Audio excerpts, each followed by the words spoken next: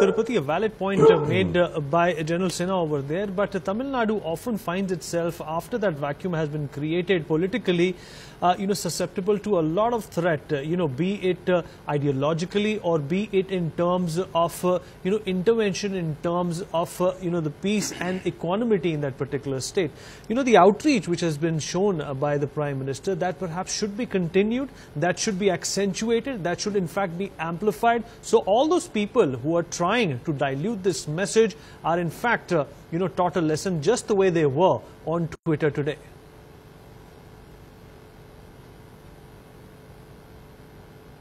No, yes, actually, I have been saying this for the last 2.5 years. I have been saying this, and a lot of terror activities. A lot of people are connected in Tamil Nadu. People, who were in the movement called Simi, you all know when it was banned. They have gone to Al-Umma. They have started a movement called Al-Umma. That was also banned. And a lot of people who were in those terrorist organizations are in politics in Tamil Nadu right now. And both these parties in Tamil Nadu, the strong parties, they have supported these people for the sake of votes. We have been saying, number one is, this fundamentalist. Number two is the corrupt system in Tamil Nadu. And we are against, BJP is against these both. Number one, against terrorism. Number two, against corruption.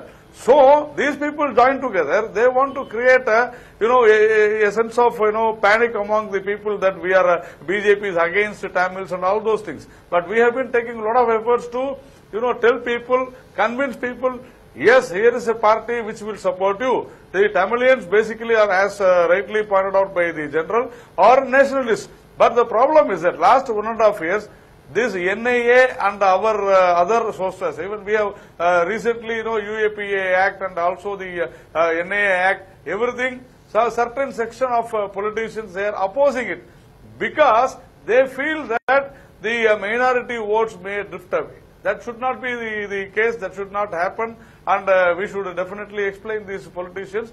But the BJP, Mr. Modi and also the Home Minister Amit Shah, everybody will handle this with the iron hand. We are also here. We have been openly saying that the last 2.5 years activities relating to terror is happening through social media, and we have been giving lot of proofs also for that, and for which we are also receiving lot of threatening calls, threatening comments in social media. Everything is happening, but we are fighting it out. But some politicians, they are not aware that they are unnecessarily, heeding to people who are behind terror. That politician should be, yes, shown, or they should be, told in a right way that you are wrong. You are going with a different kind of fundamentalist. That should be there. They should be told very perfectly, and that we are doing. But I think it will take some time.